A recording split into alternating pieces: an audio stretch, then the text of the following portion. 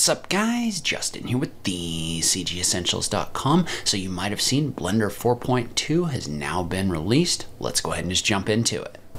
Alright, so first off, you can download Blender 4.2 by visiting blender.org and clicking on the download button right here. That's going to get you the 4.2 LTS version of Blender. And so you can download it using this link, and then you can see their detailed blog post talking about what's contained inside of this new version by clicking on the What's New button on the right hand side right here. Now this is a very exciting new version because they've incorporated something that we've been waiting on for a while, which is the upgraded version of Eevee.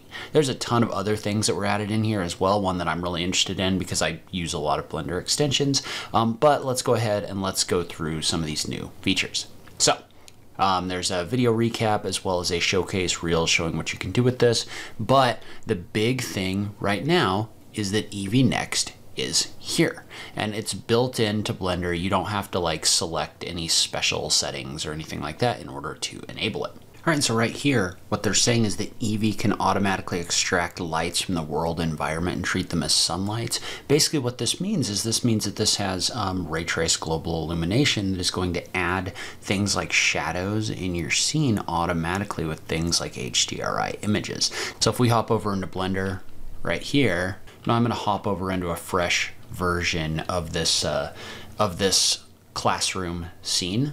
But say we're going to go through and toggle off all the lights. Okay, so right now I've turned off all of the lights, but say that I was to bring in an HDRI image. So we'll go ahead and we'll pick one up. I think I just have one from like Materialic. Doesn't really matter. Let's pick something with a lower sun and drag it in here. So when you first do this, it doesn't look like it's any different, right? So what we need to do is we need to toggle on ray tracing. We also want to jump into our environment settings, and if you scroll down into the settings, there's an option for shadow. And so when you have the option for shadow, what this is going to do is this is going to cast shadows in your scene using the HDRI image. So if I rotate this, notice how this is now casting that light into your scene using the HDRI. So it's like real-time illumination inside of your scene. Notice if you toggle that ray tracing off, you're going to get a different look. You are still getting some shadows in here, but the ray tracing is going to make it much more realistic. All right, so this is a feature I'm really excited about, which is the real displacement in Eevee. So now you can do displacement within Eevee itself. Now, one thing to note about this, and we'll go ahead and we'll start fresh again. So I'm just going to do a new scene right here. We'll add a mesh. We'll add a material, which has a displacement map. So maybe something like this pavement right here. But now if you select this and hop into your material settings right here, scroll down to displacement, and you make sure that you've toggled that displacement and bump on. And again, we're in rendered mode using Eevee.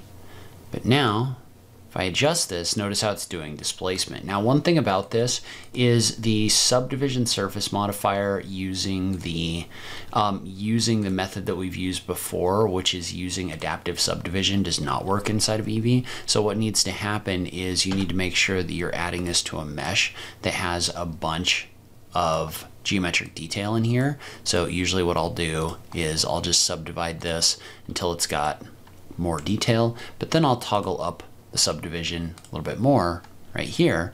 But now you can see how if I bring this down like this, go ahead and toggle out of edit mode, we're able to actually do this real-time displacement inside of Eevee. And if you were to adjust things like your light, and I'm going to bump up the power of my light, notice how things like shadows will be reflected in those displaced meshes. So being able to do that displacement within Eevee is a game changer to me. I think that one is super exciting. All right, we've also got some improvements to some other lighting types inside of Eevee. So the subsurface scattering is now not going to leak between different objects, as well as some improved volumetrics for your scenes as well. I don't use a ton of this kind of stuff, but if you do these kind of rendering things, I mean, just looking at the difference between this one and this one, it's a massive improvement. And so you've also got real-time motion blur inside of the 3D viewport as well. There's a ton of things about this upgraded version of Eevee. We've not even scratched the surface of this, but suffice it to say it's a really exciting new release. Now there are some notes about limitations that you may want to take a look at. So things that it's going to tell you what Eevee can and can't do, right? Like a certain number of attributes from geometry nodes. There's only so many active light probe spheres, things like that, that you may want to read through, but still very exciting.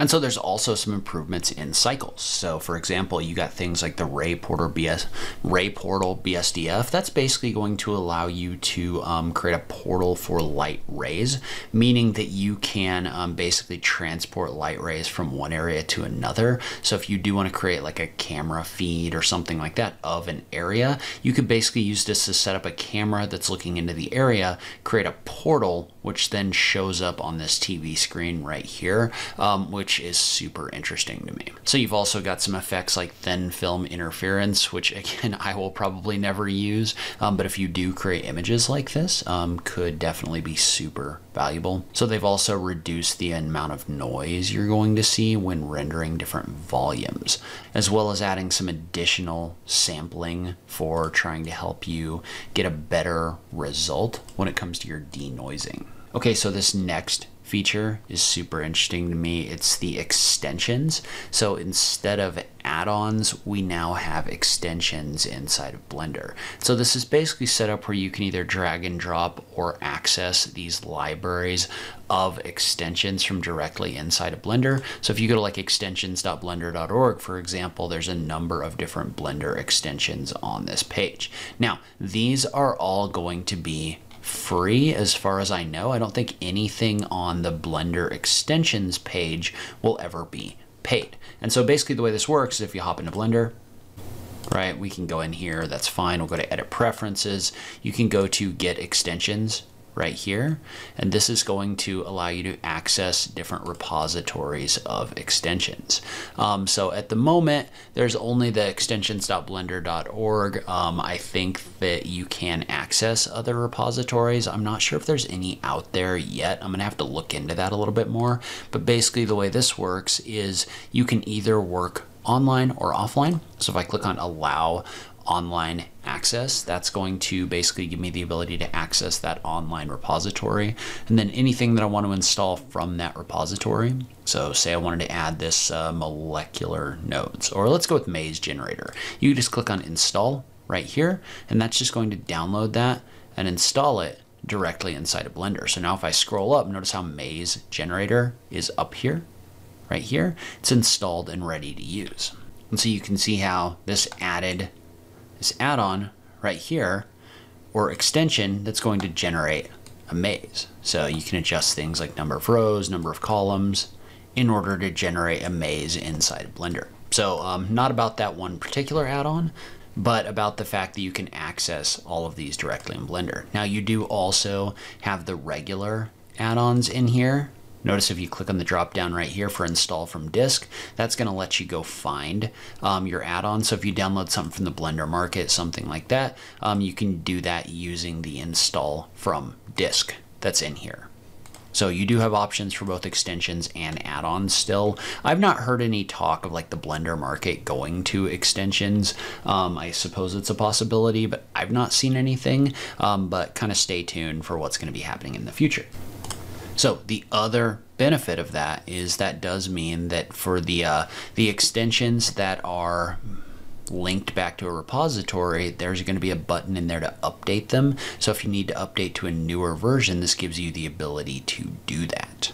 Now, if you do want more information about the extensions, so say for example that we wanted to install this molecular nodes right here, you can click on the Get Add-on button from the extensions.blender.org page, and you can actually just drag and drop this directly inside of Blender, and it's going to install it as soon as you click on OK. So it'll download that tool and install it, which depending on the size might take a minute.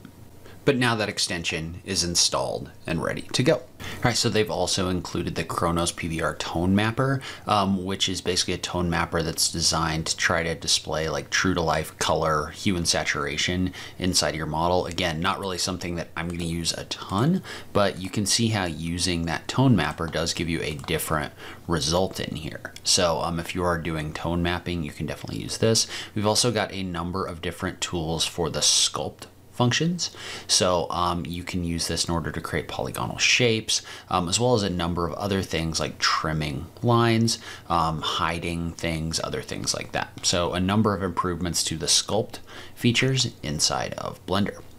And so there are definitely improvements to geometry nodes. So there's a new like socket type inside of Blender that allows you to work with matrices. So I think we're going to find some really interesting things coming from developers having to do with the matrix socket nodes. You can see how these have like a new matrix function in here, which is really interesting.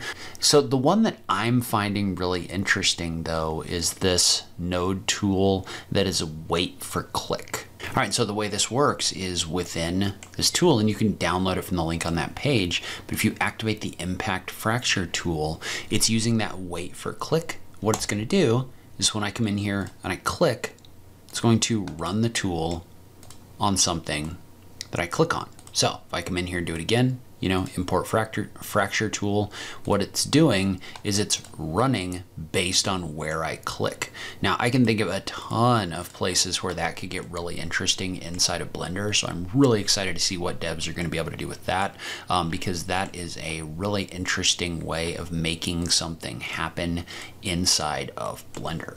So there have also been some improvements in the video sequencer down below. So if you use this to like edit or create videos, other things like that, there's definitely tools in here for this. There's also some interesting text improvements allowing you to add text, but then also do things like doing a shadow offset, angle, blur size, that kind of thing. And so there's also a number of different things having to do with exporting out of Blender as well. All right, so overall, huge new release, especially with the new version of Eevee. This is a massive release that I'm interested in getting into in the future. But leave a comment below, let me know what you think about it so far. I just love having that conversation with you guys. As always, thank you so much for taking the time to watch this, and I'll catch you in the next video. Thanks, guys.